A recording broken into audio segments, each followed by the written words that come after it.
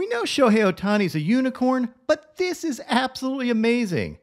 After yesterday's start, Shohei is now in the top 6 in every pitching Triple Crown category and hitting Triple Crown category. For the pitching Triple Crown, he's now 6th in wins, 4th in ERA, and 3rd in strikeouts. And for the hitting Triple Crown, he's 3rd in batting average, 1st in home runs, and 3rd in RBIs. Look, he's probably not going to win the double Triple Crown, but the fact that it's August and it's even possible is absolutely ridiculous.